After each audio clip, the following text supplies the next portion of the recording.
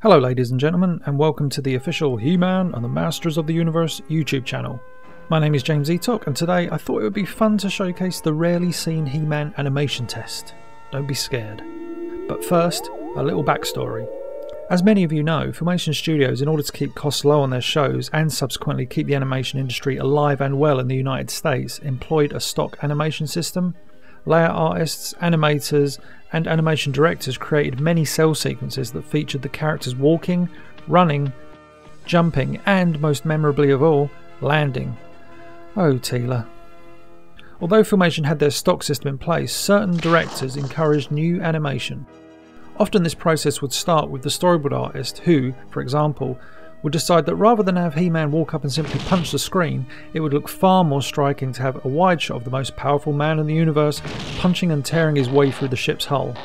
Look at him go. Interestingly, some of the storyboard artists, who were often striving for new animation in the episodes they boarded, had trained as animators themselves. Tom Cito was one such artist. However, he was not allowed to just begin animating on the show and was required to take the in-house animation test. Tom Cito was given 3 sheets of paper. On each of these 3 sheets was a different pose of He-Man. Tom's task was to get He-Man from point A to point B and finally to point C.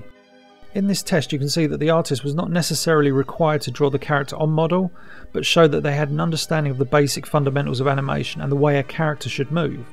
Somewhat ironically, the animation test often required the artist to illustrate more frames than he or she would in an actual episode of He-Man. Having passed the test, Tom Cito would go on to animate a few rather notable scenes in the series, such as the death of Evil Seed from the episode Evil Seed.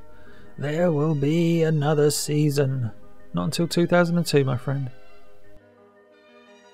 He-Man's incredibly painful looking fall from Search for the VHO. Cringer being frightened by lightning from the episode Return of Evil. He-Man ripping a gate from its hinges from Castle of Heroes. Cringer climbing over Adam scared out of his wits from the episode The Huntsman. And the aforementioned He-Man punch from the episode The Heart of a Giant. As a bonus, here's my attempt at the Filmation animation test. Are you ready? I think it's safe to say that Filmation would never have hired me. I hope you enjoyed this video. Please feel free to leave comments below, like and share this video, and subscribe to the channel. Please.